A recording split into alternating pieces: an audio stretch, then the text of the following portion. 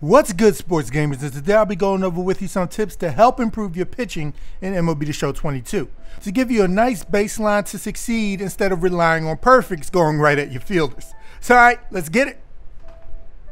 Now, one thing you're going to want to consistently focus on to help improve your pitching is how your opponent reacts to the pitch and their timing on it, as this tells you very valuable information about what to do next. Take an inside fastball, for example. If the hitter is early on it, there's about a 99% chance they're sitting fastball and just got a bit too eager there.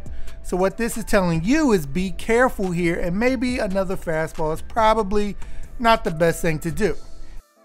And instead take advantage of them sitting heater by getting them to roll over or straight up miss something away, or bust them even more inside and test their patience once they see it's another fastball. Now, if they were super late, is a different story, and this is where you might want to start setting up shop high and in on them until they can prove they can catch up to it, opposed to them being early, proving they were caught up to it a little too much. This isn't the be-all end-all guideline, but how they react to different pitches can guide you towards what type of pitches you can mix in and what you can throw to get the batter out. Now, something that sometimes is hard to make note of in the middle of a game, but can help you in the long run, is not getting beat by your opponent's 8-hole hitter early in the game with 2 outs. MLB The Show 22 isn't like real life yet, and they force your pitchers to still hit. So what do I look like giving the 8-hole hitter, who probably has 90+ power on both sides, something to drive when the pitcher is next up? Once it gets to around the 5th or 6th inning, yeah, they're more likely to pinch hit if the situation calls for it. But otherwise, you want to be as close to intentionally walking them without doing so as possible. Work the corners if you must, go inside and hope they chase. Otherwise, keep your head held high and have your opponent fighting themselves to not sub out their pitcher with a runner on first. If you hold the right trigger button while pitching, the game will show you your pitch history against that specific batter the last time he was up. So you can find out what pitch and where it was located that he hit 500 feet, or that pitch sequence you struck him out on.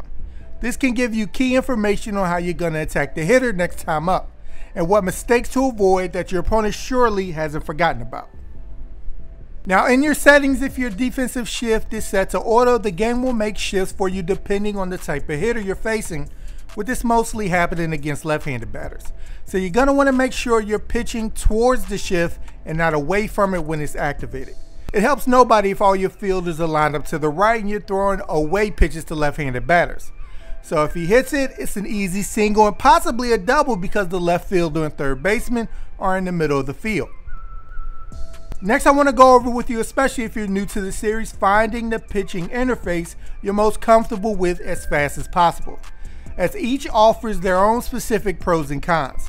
With analog and pinpoint, which has been adjusted this year, they offer more user control over the outcomes of your pitches, while classic will rely on the pitcher's ratings with you just pressing the pitch button. While post is the easiest, and meter pitching has you start the meter and attempting to stop it directly inside the yellow line, which puts you more at risk for early and late pitches, which as a result causes your pitches to drop and rise where you don't want them.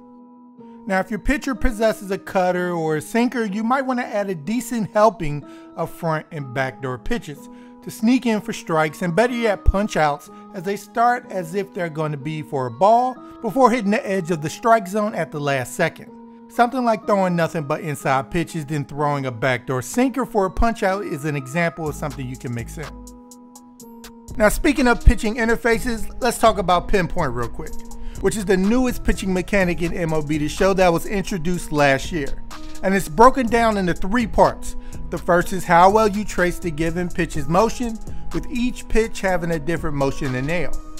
The second is how well you time swinging the right stick down to put it into position to land inside the closing circle at the bottom. And the third is how close you actually landed inside the circle to complete the perfect pitch. Classic, it will display yellow arrows around the ball that show you the break of the pitch and where it will end up relative to where you aim the ball at. So the ball is your starting point, and if the pitch you selected has any type of break, there will be a yellow arrow that will lead you to a bigger transparent circle, which is called your perfect accuracy region. And this represents the area the pitch can land in if you nail whatever pitching interface you're using correctly. The circle will be bigger or smaller depending on the accuracy of the pitcher. And setting your ball marker to pitch trail will have you set where you want the ball to end up and the path it will take to get there. The better your opponent, the more they will have absolute command of the strike zone and won't get themselves out, which is where the need for you to be able to tunnel your pitches well will be absolutely essential. For those unaware, a short definition is making different pitches the pitcher throws look the same up to the point the opponent has decided he's swinging at the pitcher now, and have them end up in completely different places. And if you have a couple pitches that have a nice speed difference, even better. When playing online, start to make note of your tendencies to stay ahead of the hitter as they gain more information on you. After a slider down and away, are you always trying to throw a fastball up and in? If so, your opponent will start to make note of that after the third try. They still might not be able to hit it, but they're going to be more aware that you're going to throw it. So maybe throw another slider or an inside fastball out of the zone to keep them from sitting on it. If you're living on a healthy diet of changeups and the dirt strikeouts, what's your backup plan if they stop swinging at it? Do you love a good backdoor sinker? After a while, they will start to gear up on it. Have a backup plan to keep yourself ahead of the hitter if they do adjust and start sitting on what you're doing or avoiding it entirely. If your opponent has a speedy runner on first, you're going to want to speed up your delivery time to the plate to increase your chances of throwing them out if they do run. And you do this by holding the left trigger on your controller after selecting your pitch. And when you begin your motion, you will throw from the stretch. Be warned, as a result of speeding up your delivery, it will also speed up whatever pitching interface you're using.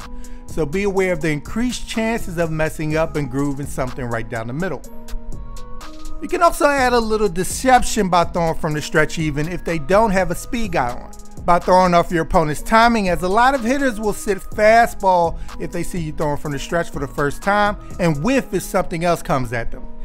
And the next time you could throw the fastball then when their mind is automatically thinking about that changeup you just threw from the stretch the first time. You can really add extra mind games with this tactic.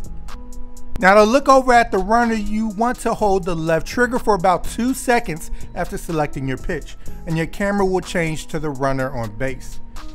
So you can peek over to the base runner and hit the corresponding bases button on your controller if he's trying to get a little extra greedy with his leadoff. And lastly, if you selected a pitch and quickly changed your mind about it, hitting the left bumper on your controller will cancel the pitch for you. So alright sports gamers, I hope this video was able to help you out. And if you like the content we provide, make sure to subscribe to Sports Gamers Online for more MLB The Show 22 content. And once you're with us, hit that bell icon at the bottom so you don't miss anything we put out. Alright people, I'm Chris. Thank you all for watching, and be good y'all.